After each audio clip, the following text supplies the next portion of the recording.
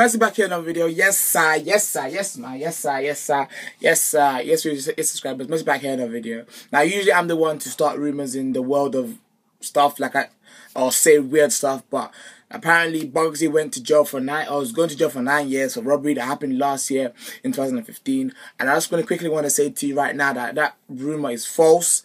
It's a fake rumor. It was a made-up story. Why it was made up? For publicity, because his album is coming up on May the 11th. So Bugzy said, let me get more eyes on me right now. What can I do to get more eyes on me?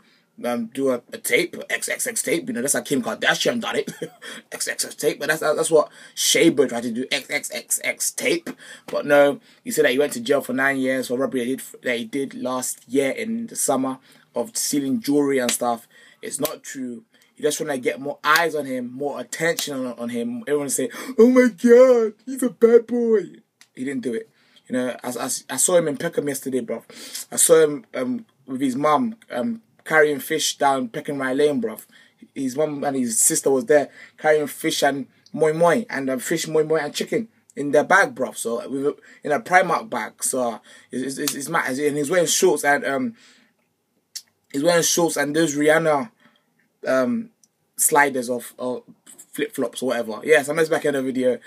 The rumors are untrue. Bugsy's still out. He's just trying to make noise around his album. The same way Beyonce made noise about her album, saying that her album was about Jay-Z, but it really wasn't about Jay-Z because Jay-Z's already seen the album before it's released. Therefore, it's not about Jay-Z. Just to get more views, more eyes on you. That's what Bugsy's trying to do this time. Trying to get more eyes and more views on him, and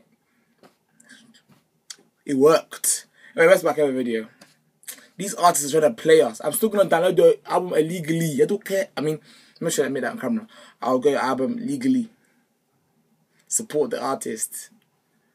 Peace.